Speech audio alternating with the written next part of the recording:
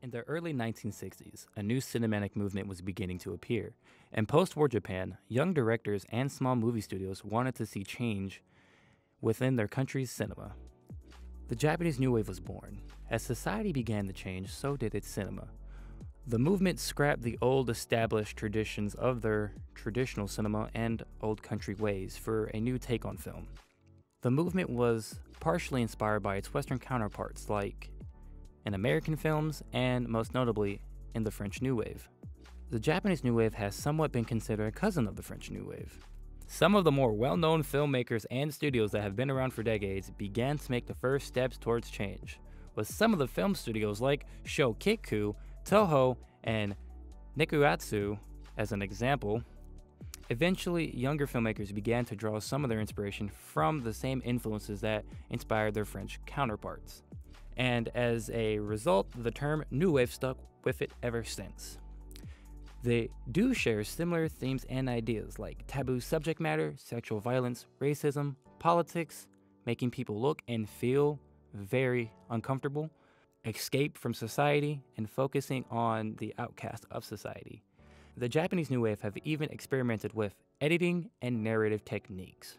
The Japanese New Wave originated within film studios themselves, establishing with and around local cinemas, and with new ideas from young directors who have been failing to thrive within the main studio system. These filmmakers eventually formed an independent production companies, most notably the Art Theater Guild in 1961, which significantly boosted the movement by producing and distributing several of the most renowned New Wave titles. Some examples being 1969's Parade of Roses and 1968's Death by Hanging. The Japanese movement initially began with the studios, but we can't leave all the credit to the studios alone. We have to mention what most people consider the film industry's blood and guts, the writers and the directors themselves.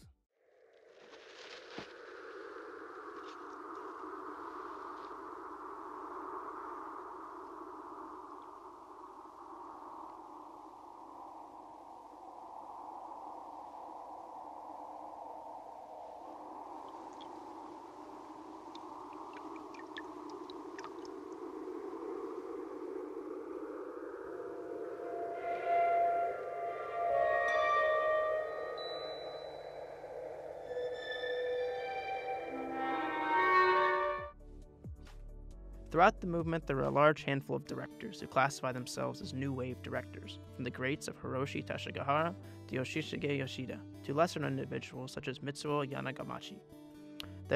They were directors that wanted to see a change in film and society as a whole in Japan. Centering in on Hiroshi Tashigahara, a staple in the realm of the movement, born in 1927. Growing up through the turmoil of the Second World War in Tokyo, he saw it change drastically around him, and learned to be more critical of old Japanese mindsets that stuck around, taking to film to have a social commentary about these issues. Woman in the Dunes, a film adaptation of the best-selling book of the same name by Kobo Abe, quickly became Hiroshi's shining star. He went on to have it nominated for 2 Academy Awards and winning the Special Jury Prize at the 1964 Cannes Film Festival. This film was a striking difference to most big films that had come out in the previous 5 years in the Japanese Golden Age. This film used its runtime to convey a complete sensory experience for the viewer, utilizing extreme close-ups and sand covering sweat-soiled skin, and the uncomfortable nature of being trapped in the bottom of a pit in the middle of the desert. This was a very similar tone with Hiroshi's other works, such as The Face of Another. This film also was a deep dive into a world way different. It also was a key to bringing about a little more understanding for those with disabilities, using his high stature to bring about that so important social commentary.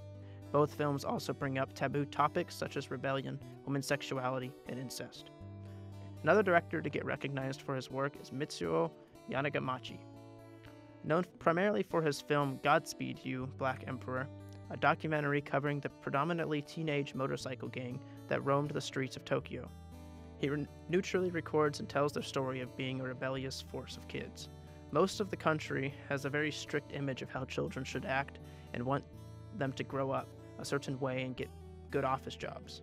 But this film takes a different approach and wants to show that disobedience to the world. 今日茨城の人は来てくれたのね。俺新宿人間に言うんだけどさ。で、さっき単車なんか見ても分かると思うけど、これからも来てくれる時あると思うから、そういう時みんなよろしく。茨城の人が来たと、茨城の人間だけ集まっててね、新宿はもうみんな知ってるもんだから新宿同士で話しないとか。そうすると砂町の時で言わなくても分かると思うけどよ。つまんなくなっちゃうんだから。だからね、さっきも茨城の。Many directors struck out against the studio system after feeling confined to the set standards of production. One of the least known directors of Japanese New Wave was Yoshigi Yoshida, a director who began serving the studio system at Shochiku. Yoshida worked dutifully and followed an apprenticeship for nearly 2 years. However, many directors struggle with the advent of television taking away their audience. Over the years, Shochiku attempted to return to form by sponsoring innovative films. This only patched the problem and even heightened the studio's intrusion on the films themselves. This inevitably led Yoshida to leave and form his own independent production company. It was here where Yoshida found his stride in his work, creating films such as Impasse, The Affair, and arguably his most important film, Eros Plus Massacre in 1960. The film is a biography about the anarchist Sakurai Usugi and his connection to 3 different women. Besides being one of the biggest films of Japanese New Wave, the film focuses on themes of radicalism and anarchism, while also balancing relationships of people from the past and present. These ideals fit in with Japan's new movement of innovation, as filmmakers told the stories that involved new ideals conflicting with a society of traditions. Eros Plus Massacre and Yoshida's other works paved the way for biographical films that covered radical stories. Filmmakers would follow Yoshida's actions and learn to truly cover stories that were radical and open conversation. Shosei Imamura was one such follower. A former assistant to the famous Japanese director Ozu, Imamura chose his own methods and opposed many of the creative choices that Ozu made. Imamura saw himself as a cultural anthropologist, someone who looked at human beings and asked, what made them special? His films were about the complex emotions in humans and how they interacted with others. At the later end of the 1960s, Imamura rose as a prominent figure in Japanese cinema, with his film Vengeance is Mine, telling a semi-documentary story of a real murderer, Akira Nishiguchi, that went on a killing spree for 78 days. Easily, the film could depict a serial killer as being a monster, but the film is created in a way that seemingly places no blame on anyone. While the film is a fictional accounting of a true event, there is no blame placed on any one person. Seemingly, the film feels like we followed the life of someone in a neutral setting telling their life. This form of storytelling could only come from Imamura's work in documentaries.